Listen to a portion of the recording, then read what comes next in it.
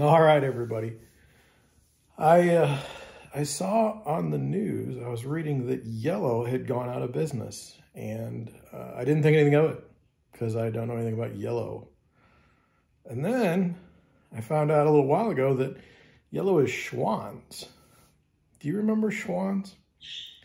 I think part of the reason why Yellow went out of business is because no one understood the brand. Why did they change? And in my business, it's a very interesting thing with brands. When I started the brokerage, Deerwood Realty, I wanted to promote Deerwood Realty all the time, right?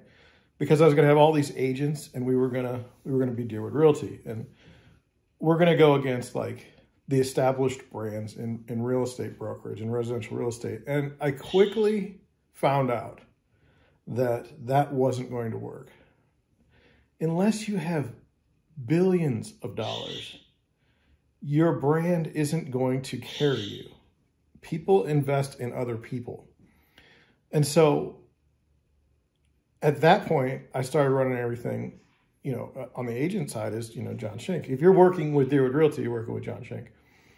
And the idea that a company would be going for 80 some odd years under the Schwann's name and then change to Yellow in 2022. And no one had any idea who Yellow was. And in reading the press releases at the time, they were saying that they were using the Yellow name to highlight their truck color.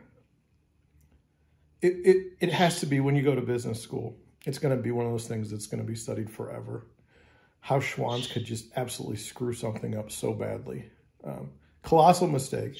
Now, I feel bad for the employees. I feel bad for the people that are going to be laid off and no longer have a job. It's terrible.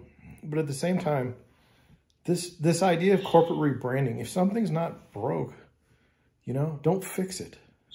I mean, this was dumb. This was colossally dumb. And on a side note, you're never going to see me change the brokerage. It's always going to be Deerwood Realty.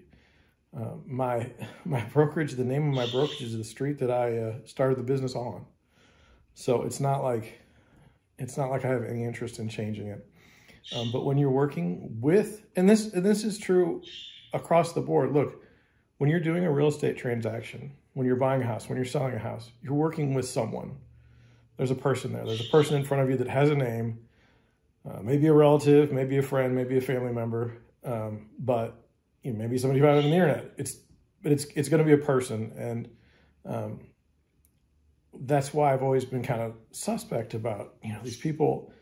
If agents feel like they need a brand behind them, it shows to me a little bit of insecurity, if you will. Why do you need a brand behind you to sell real estate? Can't you just do it on your own? What does the brand do for you? You should think about that when you're moving around, thinking about jumping ship. What is the brand doing for you specifically? Maybe it's hurting you. I know certain brands here in St. Louis where, like, if you say you're from there, it's like, don't want to deal with that person. So anyway, that's what I have for you today. The bird has been really, really noisy, and my wife has somehow left the cover so where I can't find it. So that's what we're dealing with now. Hope you have a good rest of your day. Bye.